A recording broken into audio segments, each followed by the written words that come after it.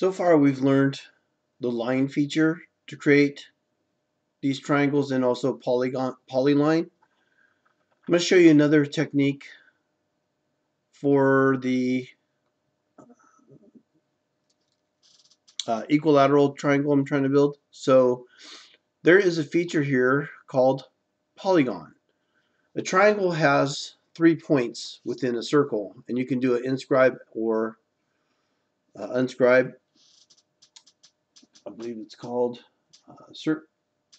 circumscribed or inscribed. And I'm going to just pick, polygon, and it asks for how many sides. So I typed in 3 and I hit enter to tell it I want 3 sides. And what it's looking for is a center point, and it would be a center of a circle. So if I click here and then come out, I got to choose inscribed or circumscribed. I'll grab this one here and I'll just go up to the top here. And if I'll come up one more grid. Okay, that's close enough. And I click a position, it creates that triangle. All right, you should be able to label that at this point. Again, the feature I used was polygon, and it gives you a description on how to do that. So I used the one on the left where I grabbed the center point of the circle and then the top of the triangle, and it creates 3 points that touches that circle. Now I want to try something here. I'm going to go to layer. I want to make these lines more pronounced, and it looks like I've been using layer 0. So if I click this line weight, I should be able to click a larger line weight and say OK, and it will make the part thicker. Did you see it change thicker? Did it get brighter? Probably not, because in my customizations, for some reason, thickness isn't the default. So I have to find thickness in this list. Actually, it's called line weight. Sorry. Every CAD system is exactly the same, only different. They have different names to do the same thing, but they all do the same thing. So I think CATIA is thickness. This is line weight. I'm going to click on line weight to show line weight thickness. And then that's been checked on. Should show up down here somewhere. I can't remember where that shows up, but I have to expand that to get that to show up. But it's on, and yet I don't see this thicker.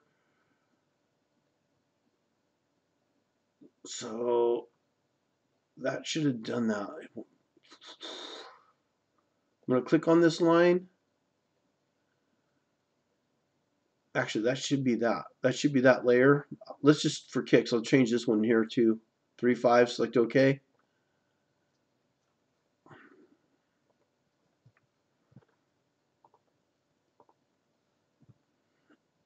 And I did turn my thickness on. So line weight's turned on. I added thickness, yet it's not illuminating. I got to figure out what I did wrong there. Anyways, go ahead and label this if you haven't already done that. I guess I'll go ahead and do this. You can skip to the next video if you know how to do the labeling part.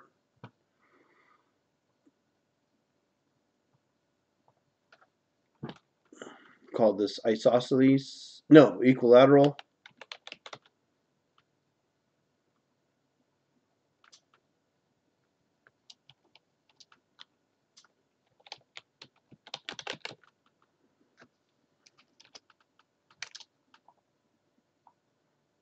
I just grab that blue dot and move.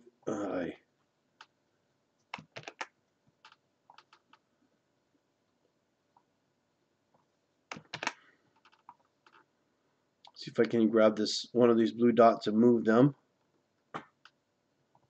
Set that to a new location.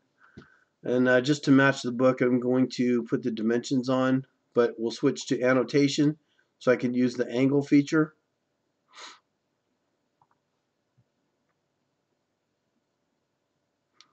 I'll turn this snap off to make it a little easier.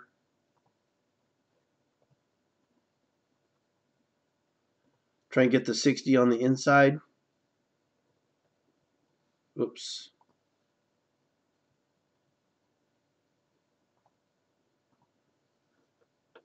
And then one more angle on the top. If all three angles are the same, I know that the three lines are equal distance. An equilateral triangle means that all three angles are 60, adding up to a total of 180 degrees. Ugh.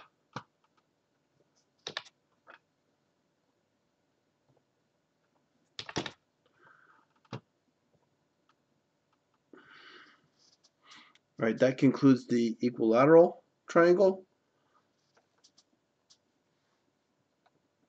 And I'm going to try and figure out why this thickness isn't working.